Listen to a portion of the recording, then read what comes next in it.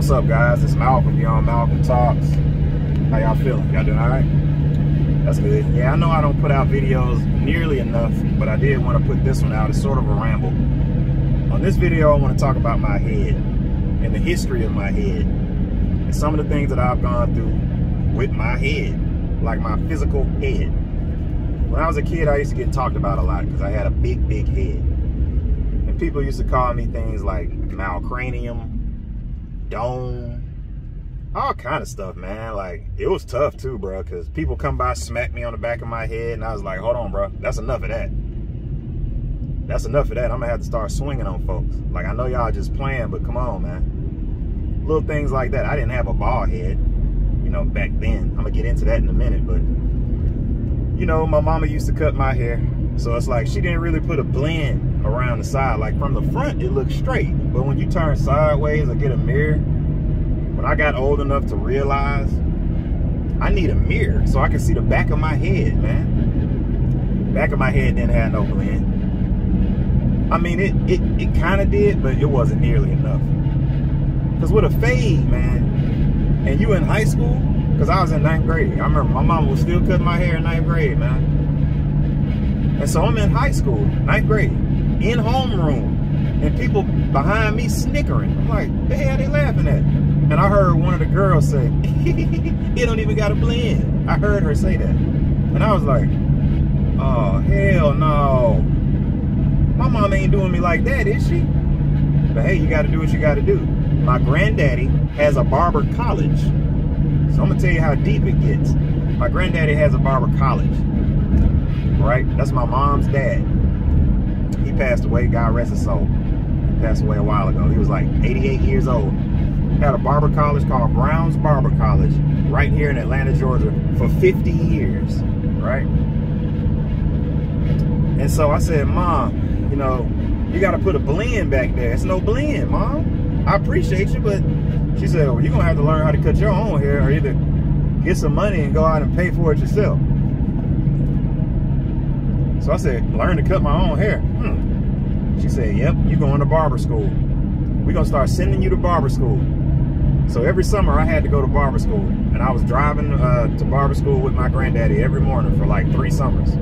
I never got my license, but I got great with cutting hair. I cut hair all through college, cut hair all through high school, cut my own hair.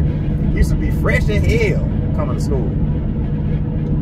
Always had a lineup. Because, you know, a lot of times a lineup will put you in the game. And I'm going to get back to my head in a minute. But the lineup will put you in the game. So I always had a haircut. So let's fast forward a little bit. At this point, I'm starting to grow into my head a little bit. Right now, I'm 6 feet, about 200 pounds. Well, actually, about 215 to keep it real with you. But at that time, about 6 feet, about 200. And so I'm growing into my head now. Because my head used to be big, lollipop big. Now, you know, it's more of an even distribution. But when I was in college, my freshman, sophomore year of college, my hair started falling out right at the top. Just started falling out. I kept getting brush cuts. Brush cut is when the hair is low and you just line it up all the way around. My brush cut kept getting lower and lower and lower, and it got to the point the brush cut wasn't nothing but a shadow. That's how short the hair was. I was like, damn, man, I can't keep living this life. Nowadays, you know, people got a little spray and stuff. They can make the hair darker and all this other stuff.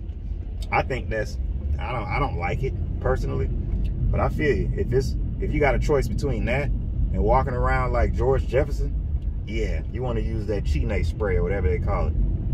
You want to use the spray for that. But so eventually I was like, man, I'm gonna have to go bald head, man. And I was scared. I just remember I was like, damn, I don't want to do this. But one day I just did it. I cut it all off. I was walking around. I thought I looked crazy as hell, man. Because back then, if you had a bald head, it was almost like you were something was wrong with you. Because it's like, why do you have a bald head in college? Nobody did that. Everybody else had the fades, a box, high right, low left, fat back, temp fades, all this stuff. I tried to let my hair grow out.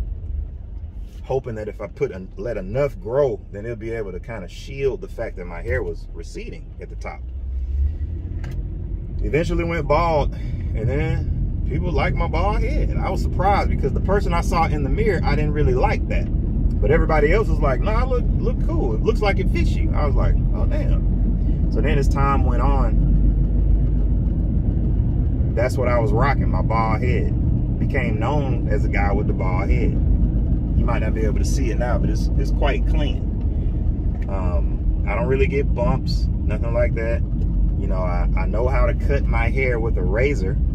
That's why I keep it so clean. Everywhere I go, man, like, I think I went to the beauty supply place because I wanted to get some more clippers.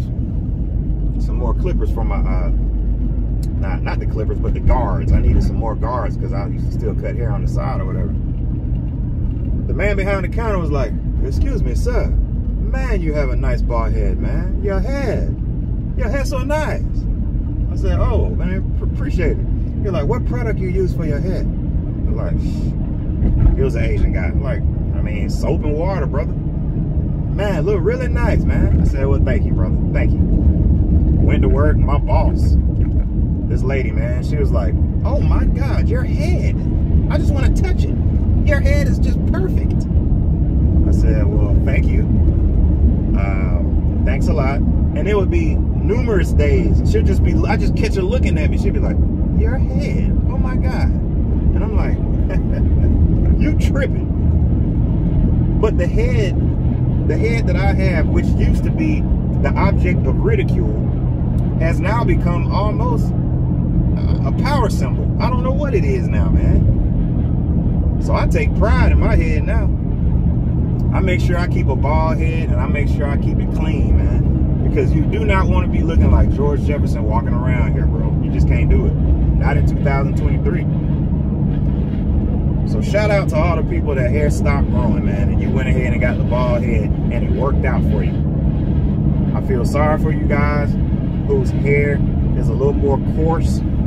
As soon as it come up out the follicle, it start curling immediately, because that's what causes those bumps. If your hair comes out of your scalp and start immediately curling up into a strong knot, kind of like Kevin Durant, then that's going to pose a problem if you try to go with a bald head situation. I don't really have too much advice for you. Like I said, I don't have any product advice. All I can say, man, is just use a lot of rubbing alcohol on your head and try to scrub it from time to time. If something itches on your head, do not scratch with your hand, with your fingernails. Your fingernails nasty as hell, man.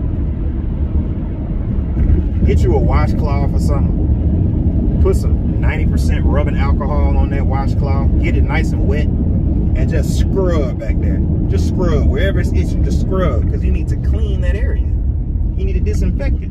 Otherwise, you're going to get bumps. And when you start getting bumps, that could turn into keloids. And when you start getting keloids back there, it's a wrap.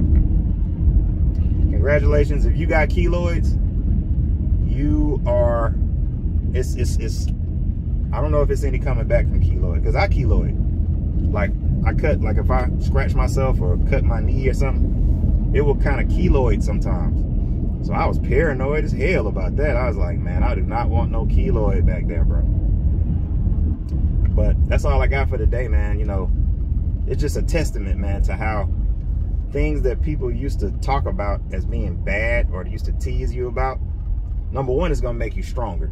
Number one, because they used to tease me and I turned into a monster when it come to joning and stuff like that.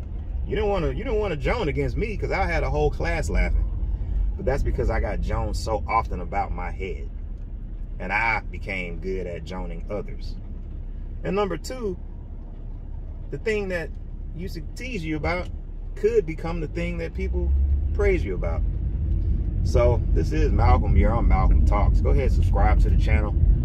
Shout out to all the bald head dudes out there, man. Go ahead and leave me a like, a comment, or something. And I'm going to holler at you guys next time, man. Peace.